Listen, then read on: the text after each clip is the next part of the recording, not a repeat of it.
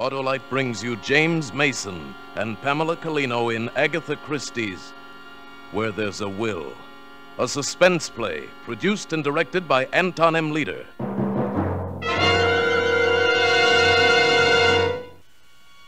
And now, Autolite presents James Mason and Pamela Collino in a tale well calculated to keep you in suspense. And now, Mr. Jepson, you really must let me make you a whiskey and soda. I have some excellent scotch. Never mind that, Ridgway. I've come to find out when you can raise £10,000. I see. Yes, I see.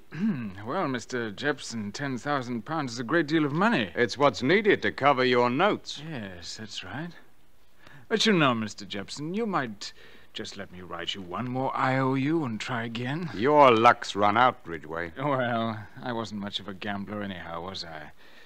Perhaps it's just as well I've learned my lesson. How long, Mr. Jepson, would you say I have to raise the money? 4 weeks. I see, 4 weeks. And if I should fail to raise the money? I see. Well, you make yourself very clear, Mr. Jepson. But then perhaps all's not lost. Mrs. Harter, my aunt, has had the foresight to draw up a new will, making me her heir. The money was to go to a niece, my cousin Miriam, but now a new will's been drawn up. Aunt Mary finds me much more satisfactory than poor Miriam. The very spirit of solicitude I am, forever inquiring about her health, about her poor weak heart. 4 weeks, is that right, Mr. Jepson? That's right, Ridgway. Or else. I see. Or else.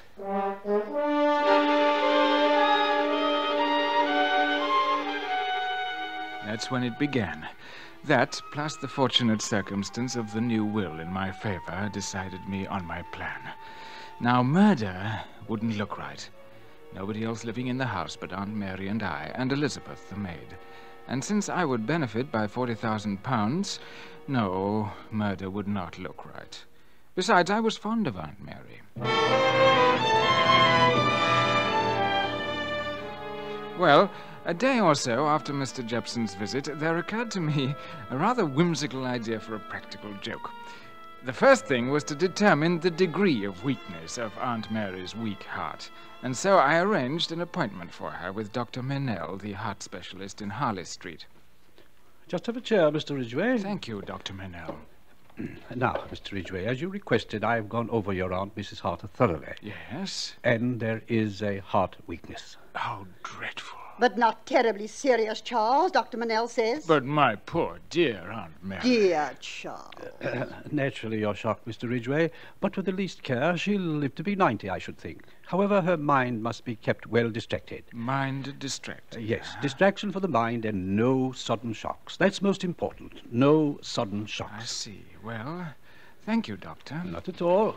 Out this way, my private exit. No use going through the waiting room again, eh? Well, good day, Mrs. Harter. Good day, Doctor. Goodbye, Doctor. Oh, I say, Ridgway. Yes? I minimized your aunt's condition just a bit. Didn't want to alarm her. You, understand. Yes, of course. But what I said about no shocks, no frights, most important. A good fright might very well carry her off. I see. I see. Well, thank you, Doctor.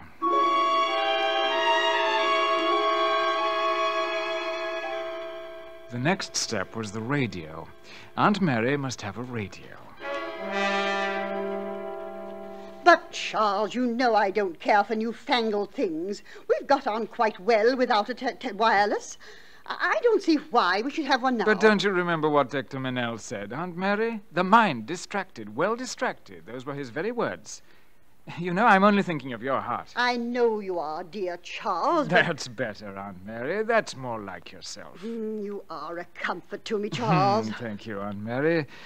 Now, about the radio. But really, Now, you really ought to trust my judgment. I'm a bit of an expert on radio, you know. Before the war, I even had a small sender station of my own. Some of the equipment's still in one of my boxes somewhere about. So, you see, I know. But the waves, Charles, the electric waves, they might affect me. There's no more electricity about it than there is about an electric light. Radio waves aren't electric. But, Charles,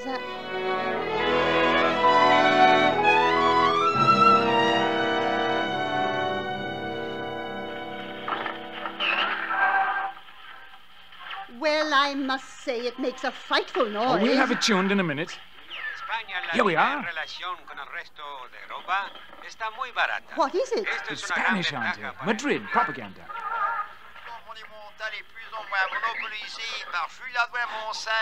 There's France. What do you think of that? You can tune in the whole world, the whole world. You see, Aunt Mary, radio waves converging from all over the world on this little box. From Madrid, Paris, New York, and beyond. Beyond! Who knows how far beyond? Well, I must say, Charles, you're quite poetic about it. Am I? Yes. Yes, I suppose I am. That was the first inkling I had that my little practical joke was going to be fun. The acting and coaxing poor dear Aunt Mary along bit by bit. Every evening she'd sit by the radio listening to the news on the BBC Home Service and the classical music on the third program. Then, one morning, I attached a wire into the radio while she was still in bed, ran it along under the carpet into the small anteroom of the sitting room where the radio stood, took the hand microphone left over from my amateur sending days and hooked it to the other end of the wire, and everything was all ready. That evening, I backed the car out of the garage and started off for my regular Wednesday evening of bridge. But I drove only a short way, then parked behind a hedge and walked back to the house. I let myself in the side door and went into the small room off the sitting room where Aunt Mary sat alone listening to the radio.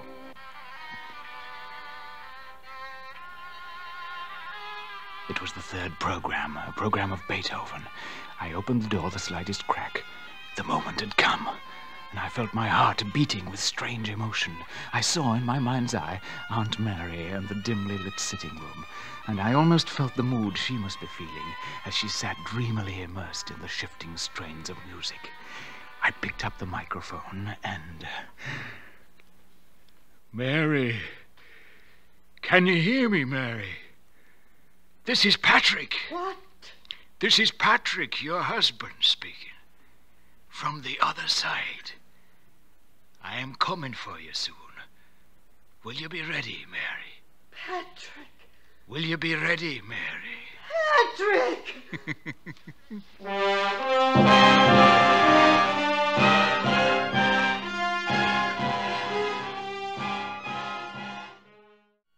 And now, Autolite brings back to our Hollywood soundstage James Mason, who will be joined by his wife, Pamela Colino, in Where There's a Will, a tale well calculated to keep you in suspense. After I'd spoken with the voice of Aunt Mary's dead husband, I waited a moment. Then, very cautiously, I looked into the sitting room. Aunt Mary was sitting bolt upright, transfixed. Then a sob broke from her as she looked toward the radio, which was now innocently transmitting the BBC third program again. I had to bite my lips to keep from laughing. But Aunt Mary said nothing about her experience, so I was obliged, the fourth morning after that, at breakfast, to say casually, "Oh, I say, Aunt Mary..." Yes, Charles? I was just wondering, last evening... Yes, Charles? Aunt Mary, who's that funny old boy up in the spare room? The picture, that is. You know, the picture over the mantelpiece, the old boy with the beaver and the side whiskers? Well, really, Charles, your tone is most disrespectful. I'm sorry. It's your Uncle Patrick, Charles. My late husband. Oh, I say, I'm sorry. I'd no idea. After all, I never did know him, Aunt Mary. Very well, Charles. You see, I wondered. It was queer. Queer? What's queer? Are you trying to say something, Charles? Oh, no, not really. It's nothing. Nothing that makes any sense, I mean. I wish you would tell me what it was that made you ask me about the picture of your uncle. Well, if you will have it, I fancied I saw him. Saw him? The man in the picture, I mean, looking out of the end window when I was coming up the drive last night. What? Yeah. And later on, I happened to drift into the spare room, and there was the picture up over the mantelpiece, the same man. It's all quite easy to explain, really. I expect subconscious and all that. I must have noticed the picture before without realizing it, and then just fancied the face in the window. Aunt Mary, is something the matter? Charles, my husband's face. Did you see it in the end window? Why, yes. Why? only that was Patrick's.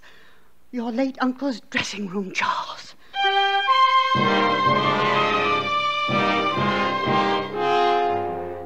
The very absurdity of the story I made poor Aunt Mary believe was the fun, the clever roundabout way I played my role. The following Wednesday night, I pretended to go and play bridge again.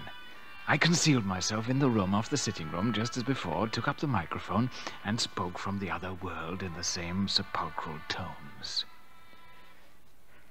Mary, on Friday I shall come for you. Friday at 9:30. At 9:30. Do not be afraid. There will be no pain. Be ready, Mary.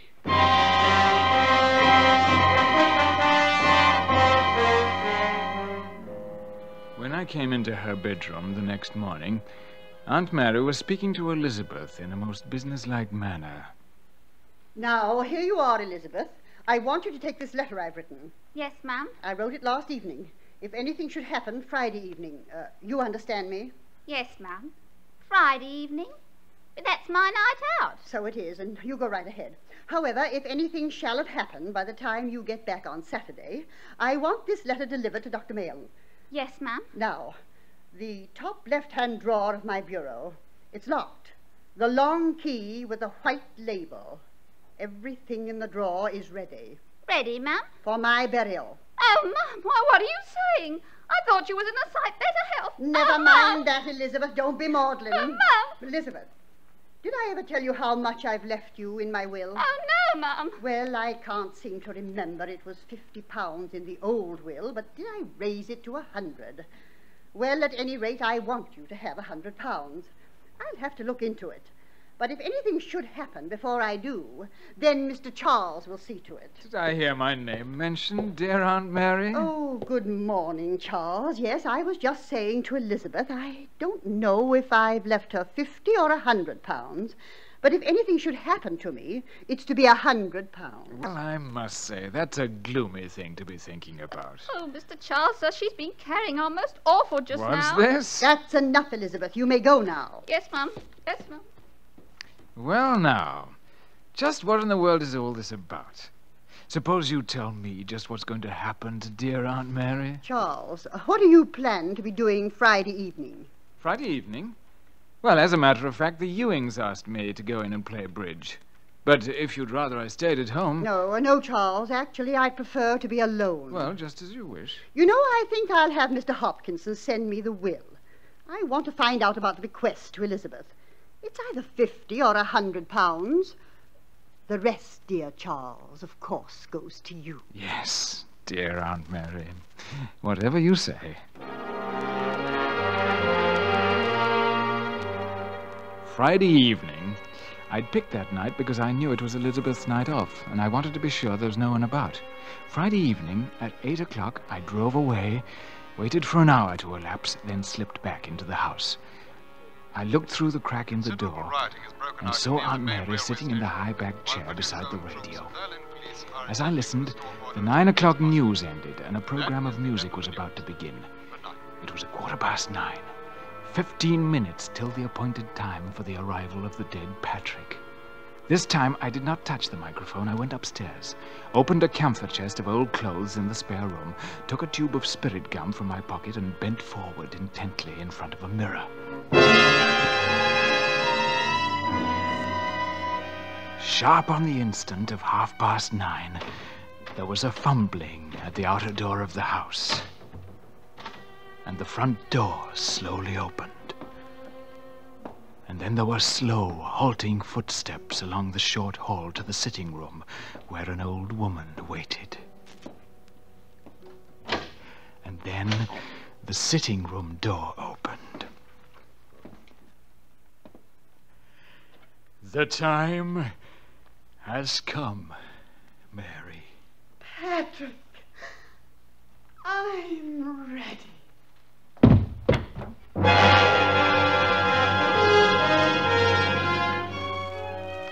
My practical joke had worked to perfection. Aunt Mary's poor old heart couldn't stand the strain of seeing her dead husband, Patrick, arrive in person to carry her off into the spirit world.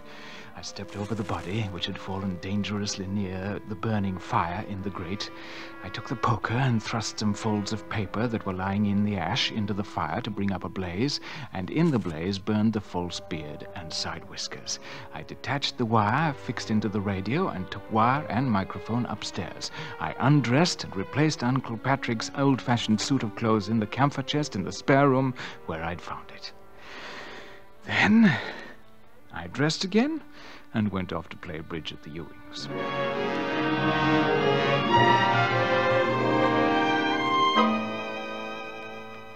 2 days later.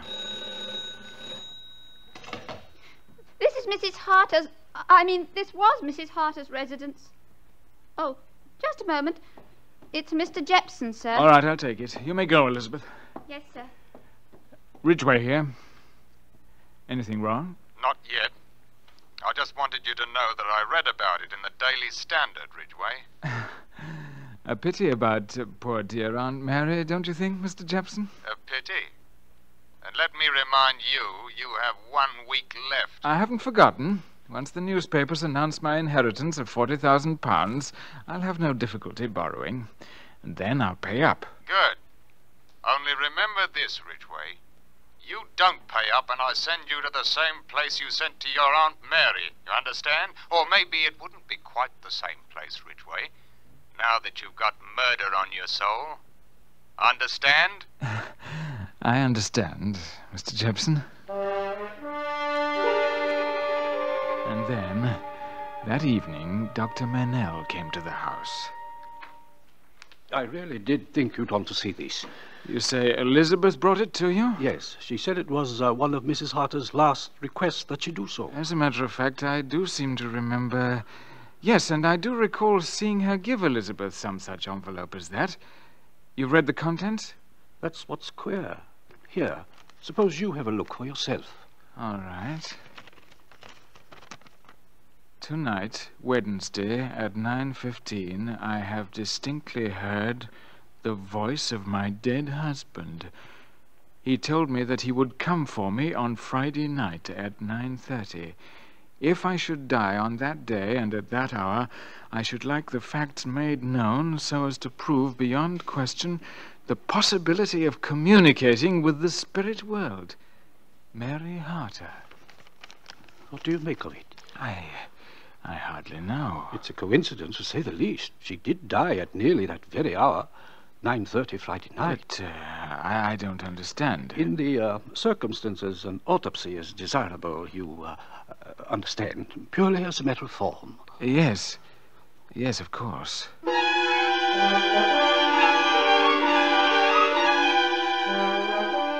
Why not? Of course, everything must be done according to form. What's the matter with you, Charles? Have you lost your sense of humor? Finally, 5 days later... Mr. Hopkinson is here to see you, sir. Thank you, Elizabeth. That'll be all. Yes, sir. Good morning, Mr. Ridgway. Frightful morning. Mr. Hopkinson, about Mrs. Harter's, my aunt's, will... I did not quite understand your insistent messages to me, Mr. Ridgway. You seem to be under the impression the late Mrs. Harter's will was in our keeping. Why, yes. I've often heard my aunt say as much. Oh, quite so. It was in our keeping. Was? That is what I said. Mrs. Harter wrote to us, however, asking that it be forwarded to her.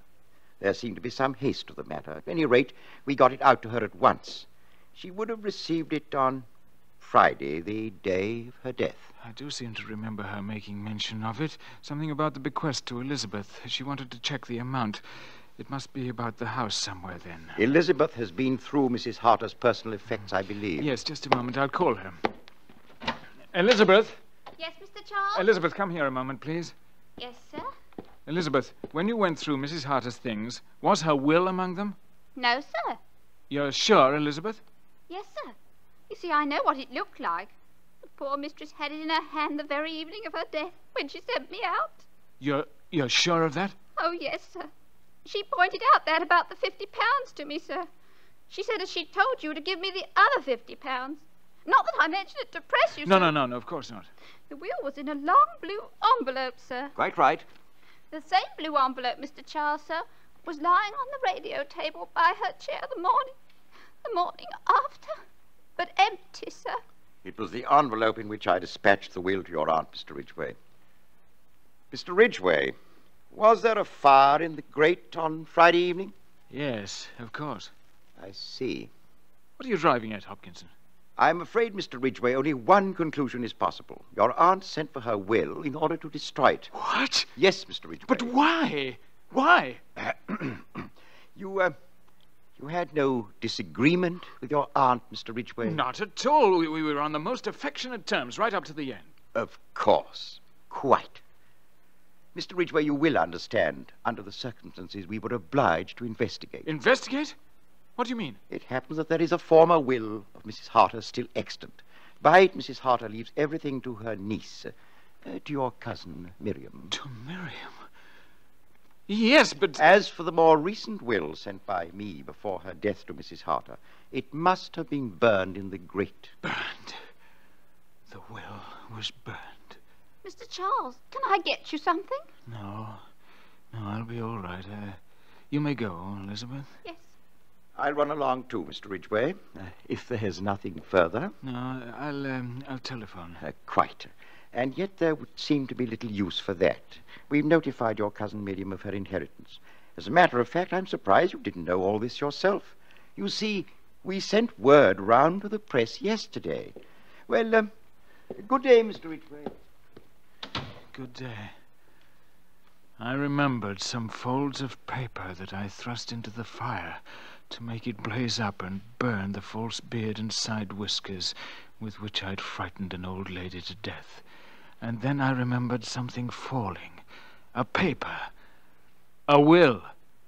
From an old woman's fingers as she stood frozen in terror too near the fire. I saw the fire again, consuming something. Consuming the will. All my cleverness. Your maid said you weren't in, but I thought she was lying. I don't like liars, Ridgway. Mr. Jepson, I read the papers. I read who's going to inherit your aunt's money. I don't like liars. But I did think I was going to inherit, or why would I have killed her? You killed her? Of course. Oh, so you did kill her. How many times do you want me to say it? I believe that'll do. All right, Inspector. That's what I wanted you to hear. Come in. What? And bring in the maid, too. That was very clever of you, Mr. Jepson. I must confess, I had my doubts. Now, Mr. Ridgway, you'd better come along. But I was only joking. Young woman, Yes, sir? you heard Mr. Ridgway say he killed his aunt? I did, sir, but he must have been joking. Never mind, that's enough. By the way, Mr. Ridgway, you'll be interested in knowing, I'm sure, that we checked with Dr. Manell on the autopsy. According to his report, your aunt's heart was so weak, she could not have lived another month. What are you laughing at? That's your joke, old man. Oh, your joke. Yes. It is funny, isn't it? Very funny.